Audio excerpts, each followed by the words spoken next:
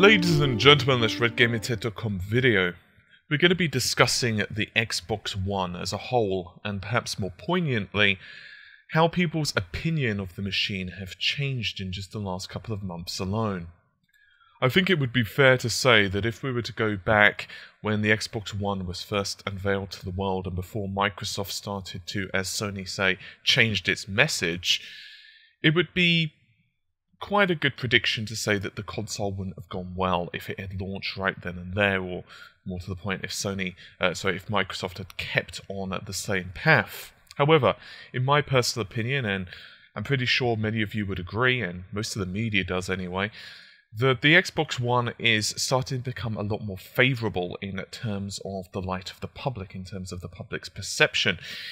The system has started to pick up some steam, and I think it's fair to say that a lot of the stigma that had been just surrounding the machine like a stench of a decaying corpse had actually pretty much gone at this point. Most people now are just looking at the machine for its own merits versus the PlayStation 4's merits, and of course they're trying to make a decision, well, you know, which machine do I buy? Now, of course, some people are going to buy both at launch, other people are just going to make the choice of one. And for many people, of course, it's a pretty big decision because, let's face it, if you look at the lineup of games and then you look at the launch window, which is pretty much, exactly the same launch window. We believe both machines are going to be available pretty much at the same time. We don't have an exact date at the time I'm recording this video anyway, which is the 25th of August. We don't have an exact date of the Xbox One's launch, but we know it's going to be pretty much the same as the PlayStation 4's, give or take a week or two, most likely. There were, of course, as many of you are aware, a couple of really major blows to the Xbox One at launch. One of them wasn't really Microsoft's fault, per se, and that was the whole Prism scandal. I'm sure many of you are aware of that, and how people were so concerned about the privacy combined with the Xbox One and everything else. Now, of course, some people are going to say that Microsoft were complicit in it. Other people are going to say that no, Microsoft weren't complicit in it. Regardless, you can't argue the fact that for Microsoft, no matter which way of the political fence you're on this, they were just unfortunate. Like, it basically came at the worst possible time. And then, of course, you had the, well, deal with it argument regarding, of course, the internet connectivity, and people really wanted that. And then, finally, you had even smaller issues, like, for example, the headset, not being included in the box. And it's little things like that, like when you buy like a console, which in the UK at least is going to cost you like £430-ish, to say to someone, by the way, also you're going to need a headset with that, dude, they're not really going to be exactly happy with that. I mean, okay, you could argue that, you can use Kinect, and people did, Microsoft did argue that, but the problem with all this is then you're issuing a confused message, because you're saying, well, Kinect is more than fine to play online, but then in the marketing spiel of the headset, you say this is basically mandatory for serious online gamers, so which one is it? And stuff like that pisses people off, especially considering that your rival, in this case the PlayStation 4, actually bundles this in for free. But enough harking on the past, what about now? Because that's the important part. 6 months ago, 3 months ago, 2 months ago, even a week ago, it doesn't matter compared to right this second, and things are starting to improve somewhat. Microsoft are very keen to argue that they've got the best lineup of any console ever. So that would, of course, mean like everything from like the Genesis era all the way to, of course, the PlayStation 3 and 4 even. And for the most part, I would agree that the Xbox One's launch isn't too bad.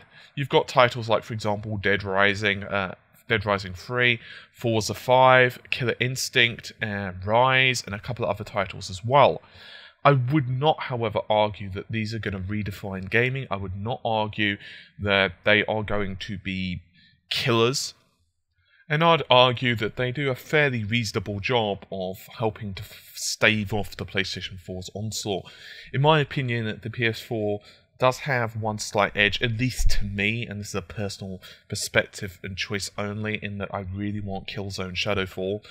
But I have to confess That's pretty much the biggest game for me at launch, and by no means, is it the ultimate game or anything like that. The one that I really want for the PlayStation 4 isn't going to be a launch window. It's going to be apparently before March 2014, and that would be Infamous. But there you have it. Now, of course, another thing that Microsoft have managed to change recently is the Kinect technology. And by which I mean the fact that originally they said that the console would not work without the Kinect. In other words, not only would it be, not only was it a requirement for then, it's almost like, the system would say, well, you need to connect the Kinect to go forward, and it wasn't as though it was just something they wrote into the software, but Microsoft had actually said that the system requires Kinect. It would be impossible for them to change this. It was, the system was designed, and then lo and behold, of course, they switched this. Not too many people actually caught that little turnaround there, but still, for the perspective of consumers, it's good that you could disable Kinect and unplug it, of course. Disabling it or unplugging it, whatever you choose to do. So you decide to unplug the damn thing because you're paranoid about, Prism or whatever. Let's say you decide to unplug it. Well, in that case, certain aspects of the console, of course, being able to say, for example, Xbox on, that's not going to work, rather obviously, because it's a Kinect-only function. Microsoft have, however, stuck really to the guns and said, you know what, we're not going to launch a system without Kinect bundled into the box. And just how good Kinect 2 is going to be really depends. I've had some people message me and say, well, what would you say compared to the PlayStation Eye? Which one do you prefer, or what do you think of the Kinect technology? And honestly, my answer's been pretty similar. As it stands, I'm not really a big fan of either. That's just me personally. I don't really like the PlayStation Eye. I don't really like Kinect. I don't really think that they're super useful as control methods, but they could have some implementation for certain titles, for example, horror games, which has been mentioned by a couple of game creators. For example, it can monitor your heartbeat or reactions and that type of thing. But I think it's really going to depend on how well it's implemented. This is going to be one of those situations where I don't think it's going to work so well for cross-platform titles, and my concern for this is pretty simple. It requires the game developer to really start implementing something that they know that maybe 50% of their audience, let's just assume the game sells like one on the Xbox, one on the PlayStation 4, so in other words it's a 1-to-1 ratio, so 50%, let's say the game sells 100 copies, that means 50 goes on the PlayStation 4, 50 goes on the Xbox One, so probably that was a bit of a superfluous analogy, you guys probably understood what I meant, but still. In that case, you're basically programming features that are only going to be really experienced by like 50% of the customers. I suppose technically the PlayStation Eye could also do some bits and bobs as well, but still. I would argue that one thing I do like about the inclusion of it is at least it gives Microsoft some options. The only problem is it comes at a cost, quite literally, in that it makes the system more expensive. However, it does give them some ability in the future, let's say 2 years' time, and the system sales are starting to stagnate a little bit. You would expect so. I suppose it depends on what the prices are like and what the market is like and so on. But let's say the system starts stagnating a little bit in sales. They can always say, well, you know what, here's a Kinect free bundle because, let's say players are only interested in titles like Halo and COD, just for example. They don't need Kinect. This is for you guys. And then they could have it almost like the premium and core version. So you could buy the Kinect later on as a separate issue, and people would be pretty happy with that. I don't think many people would complain, and Microsoft could easily say, well, you know what, the market changes in 2 years' time. Sure, we said at launch that it would never happen, but, we've seen that we have a significant consumer base that potentially want this, so, we have to go for that. Perhaps the biggest benefit, if you will, for Microsoft recently is Don Matrick's departure, and I know I've really ragged on the guy previously, but honestly speaking, he was I don't know if he was being brainwashed by Sony or paid lots of cash, or if he just, really hated Microsoft or whatever.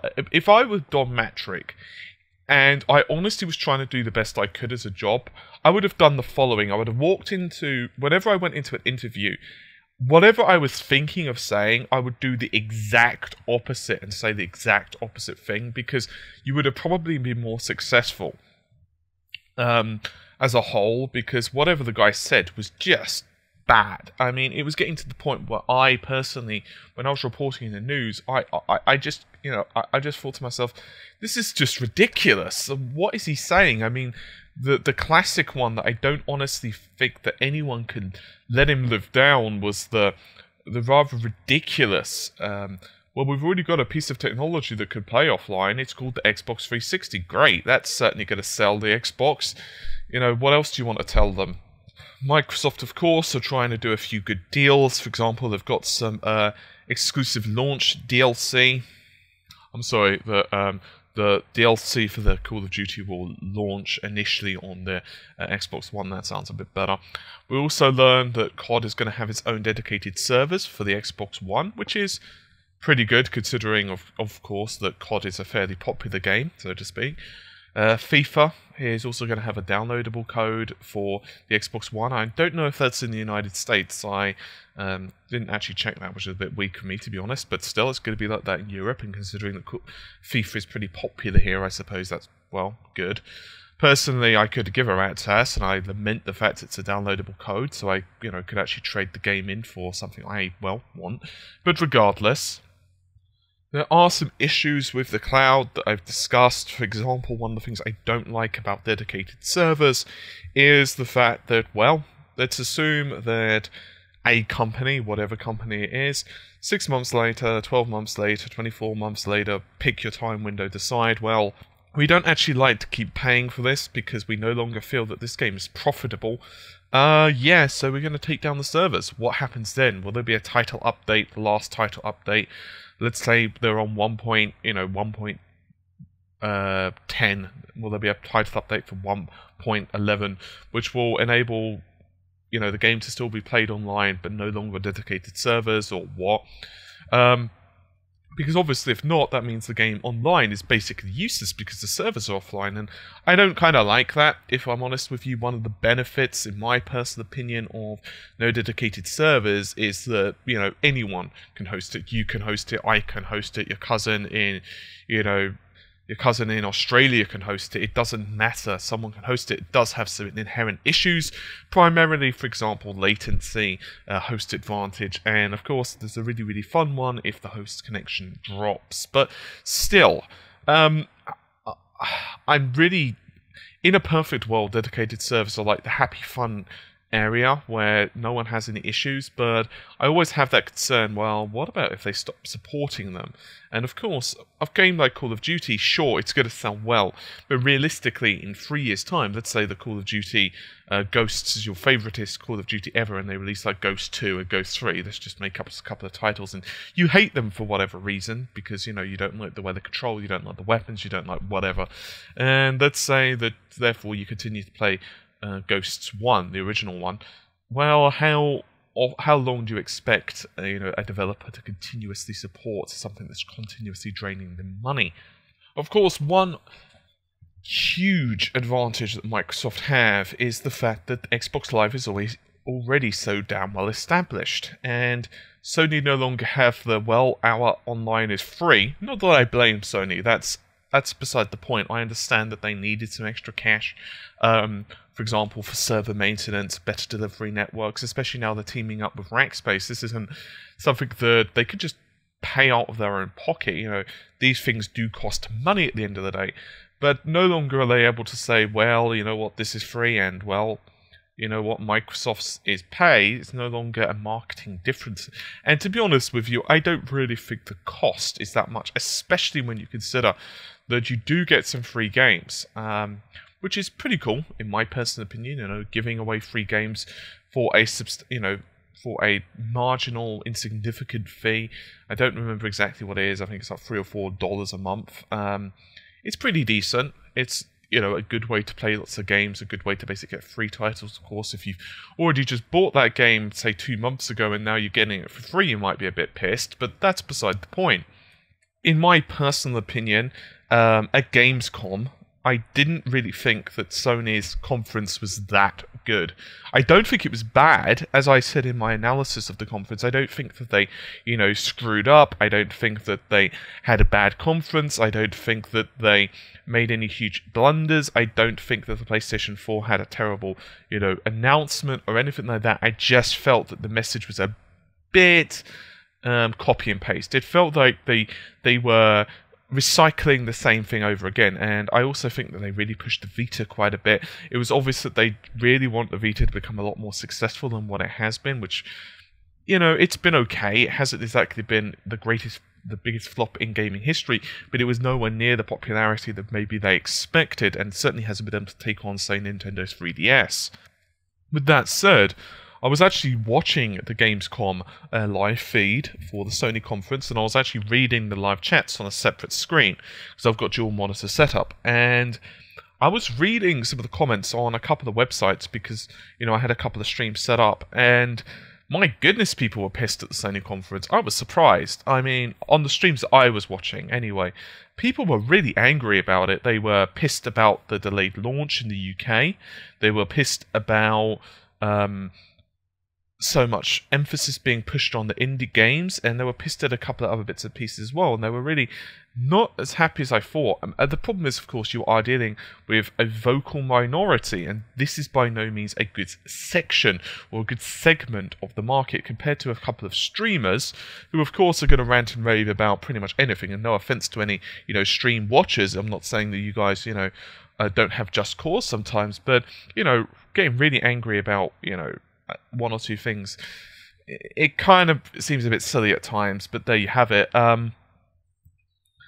I did like the fact that Sony, of course, are starting to push the creative vision more for indie developers. In my opinion, that's really good, because I've always said that I think that the gaming market, at least the last couple of years, I mean, if you take a look at some of the retro titles, we're talking like the PlayStation 1 era, the Genesis era, and you actually look at the really popular ones, you'd be surprised at some of the really popular titles like Sonic and so on.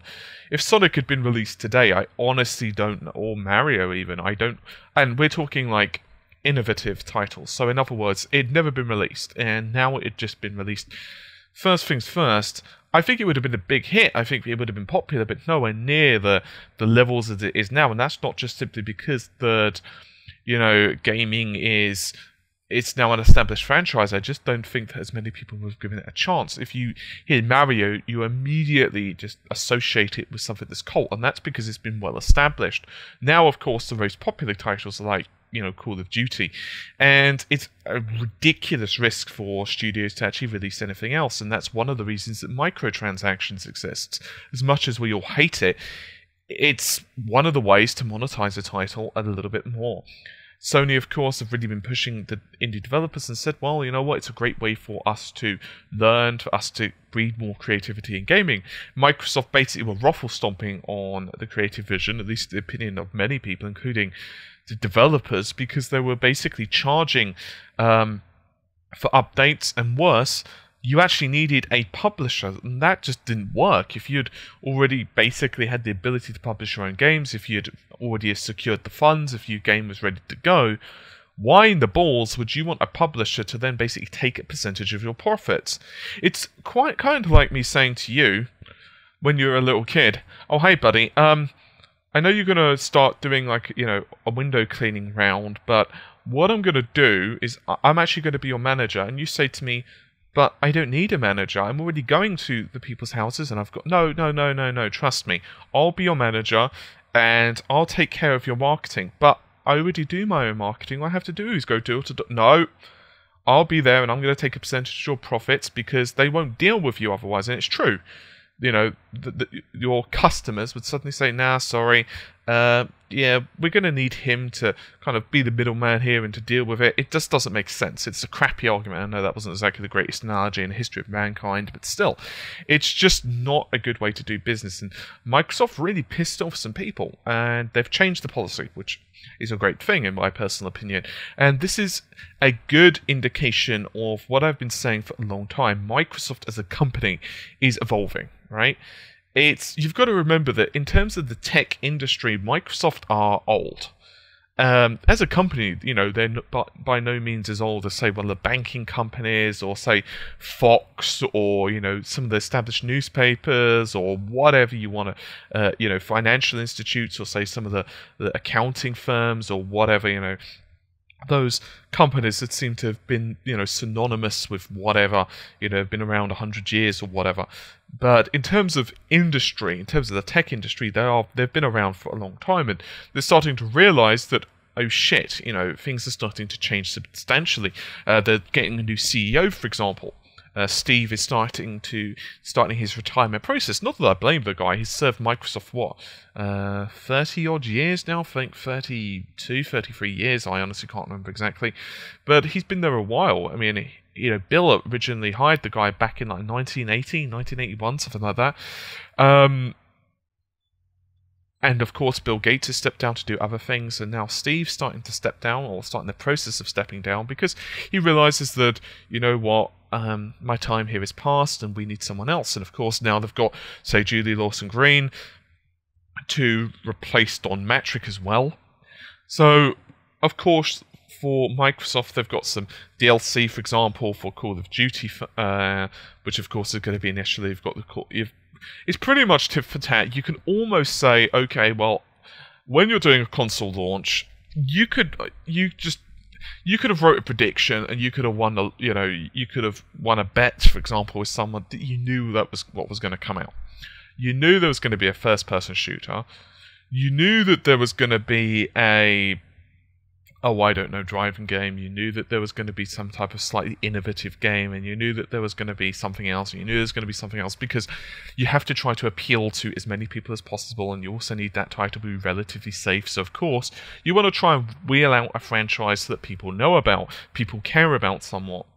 And let's just be honest, many people are citing the difference in performance technology. They're citing, for example, the bandwidth for the PlayStation 4, they're citing the amount of GCN cores that the PlayStation 4 have, which, to anyone who's looked at the specifications of both, it doesn't really take someone of massive technical know-how to know that, say, the T-flop computing performance of like 1.32 or whatever it is of the Xbox One compared to like 1.84, and for example, of course, the T-flop performance went up a little bit for the GPU increased speed of the Xbox One, just for those of you who don't know. The performance, for example, of DDR3 combined with the ESRAM and a few other bits and bobs, it's there. And some people are really citing that. They're going to say, well, the Xbox One titles are definitely going to start suffering. You're going to start seeing, sub 60 frames per second, maybe variable frame rates. You maybe see like sub 1080p internal native resolution. So in other words, it would upscale it as it was outputting it. So for example, it could be, 1792 by whatever, and that would be upscaled to like 1920 by 1080, and maybe it'd be variable frame rate rather than fixed at 60. Maybe you have slightly inferior textures or shadows, whatever, insert your scenario here. The bottom line is, however, graphics do not equal a successful console, right?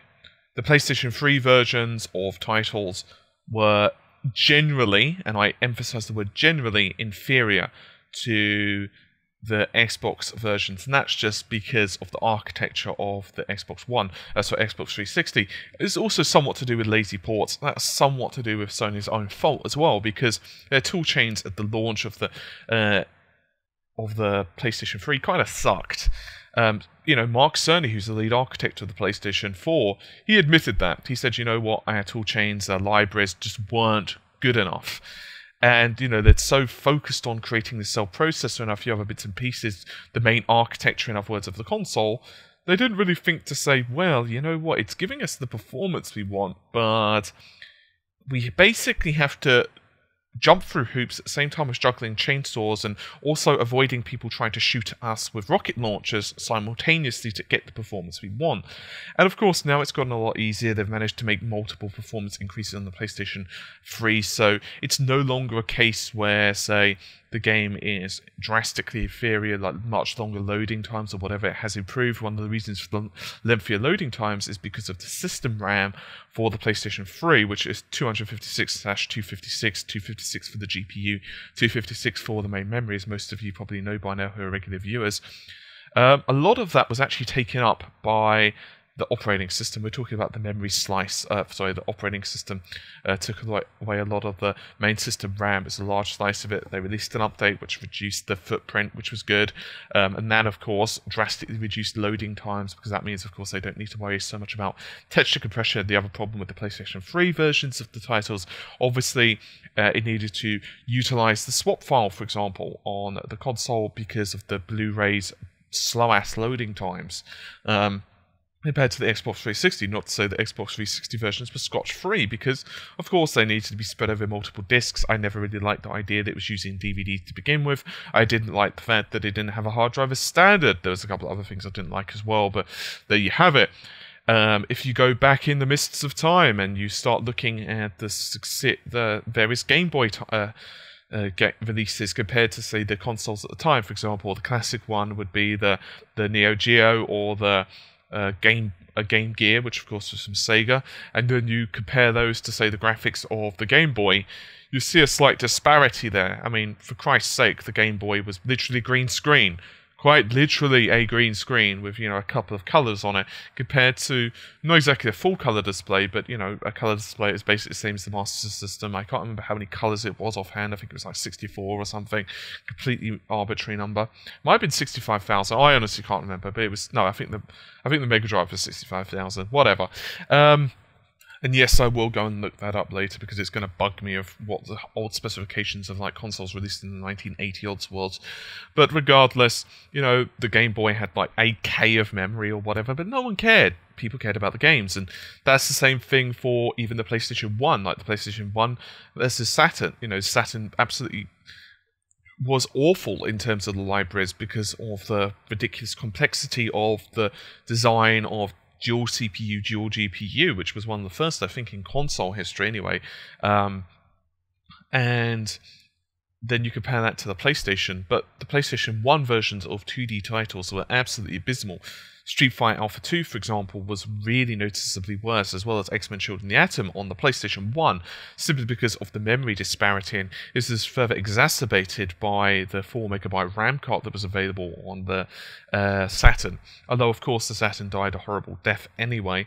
But even if you take a look at the PlayStation 2 era, the PlayStation 2 had a pretty damn complex and convoluted method. You had to basically rely on its side processors as well as, of course, the main processor, which really helped to get a lot of performance out of the machine, but it was a bit quite tricky to do. It also had less RAM.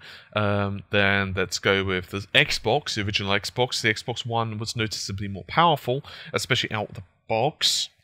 But you know what? The PlayStation 2 still ruffle stomped over everything. Even the GameCube was more powerful than the PlayStation 2. And it didn't matter. I think we'll all agreed that, okay, the Xbox One did win a couple of... the original Xbox. I keep saying the Xbox One because I'm used to Xbox One and Xbox 360. But anyway, the original Xbox did win a couple of wars, most likely on, you know, the online scenario. It completely decimated the PlayStation 2. But in terms of sales and popularity and exclusives and so on, sure, the Xbox did have games like Halo, a couple of other titles that were quite nice, exclusive ports, for example, from the PC, such as Star Wars Knights of the Old Republic, which I'm a huge fan of, and, say, Elder Scrolls 3. But overall, many people that agree completely and utterly that, well, that didn't really matter.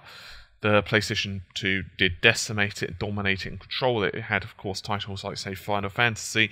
It had games like God of War, and so on and so forth. So, in other words, power does not equal always to the most popular or the most happy console. You know what? Let's make a complete fantasy world up just for a second. Let's assume that the Xbox One somehow manages to outsell the PlayStation 4 or keeps on the same par of it. You can bet your bottom dollar that cross-platform developers are not going to release titles on the PlayStation 4 and not on the Xbox One. If all there is say, a difference in resolution, you're still going to get it on the Xbox One. You just might get slightly crappier texture quality or whatever.